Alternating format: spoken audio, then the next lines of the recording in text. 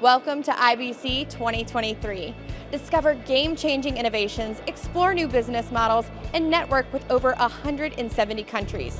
Exploring groundbreaking innovation across 13 halls, right here in Amsterdam. Ashley with InBroadcast. Joining me is Andrew of Macnica. Hello. Hi, how you doing? I'm very good, thank you.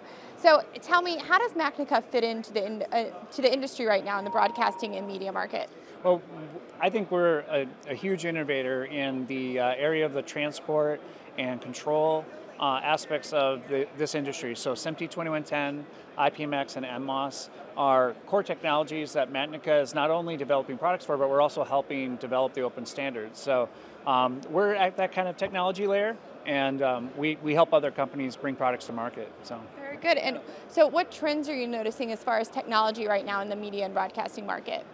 Well, I think it's fair to say that SMPTE 2110 has, been successful at its original, purpose, which is going into broadcast. And I think now what we're seeing is people seeing it as having a desire to put SMPTE 2110 into more places, and that's a big part of the IPMX initiative is bringing that technology into the Pro AV world, and also not only bringing it into new markets, but also bringing it to new people that maybe they don't have the same technology budgets as your larger corporation. So we want to make the technology more accessible so that anytime you're reaching for AV over IP or media over IP, you're going to pick an open standard, and you're going to pick SMPTE 2110 and IPMX, and hopefully use our chips in there too. So, definitely. Yeah. And so, do you have any new current products or solutions here that you have at IBC or that you're currently highlighting?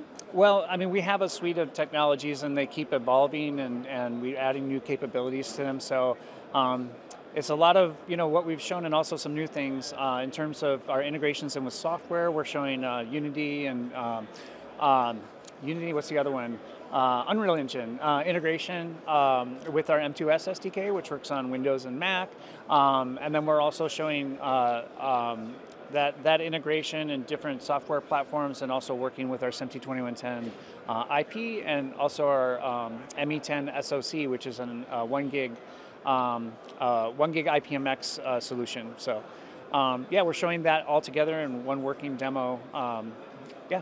So what territories would show an interest in your products, or what territory are you focusing on? Well, we're focusing on manufacturers that are looking to bring IP technology, again, as I said, into new markets and into new applications. So we're looking for people that are, they're trying to innovate with it, maybe trying to do something that hasn't been done in the past, like, for example, maybe weird resolutions or bringing laptops into live production, stuff like that. We make that really easy.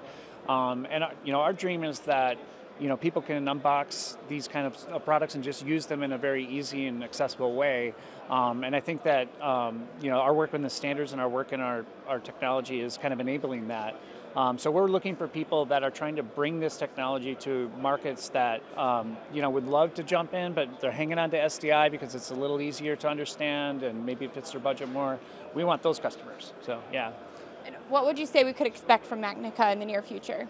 Well, I mean, as we continue to work with the other companies that are developing the open standards, I think you're going to see all of the standards improve, and all of those standards become more and more popular, and we're going to be a huge part of that.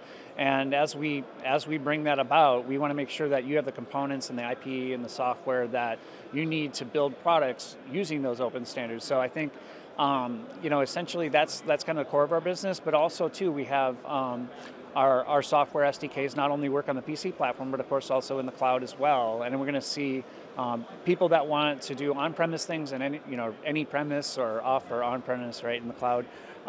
That's a big part of our future as well. So yeah. Well, thank you so much for all that information. You can check out more on their website. Hope you have a great rest of the show. Yeah. Thank you.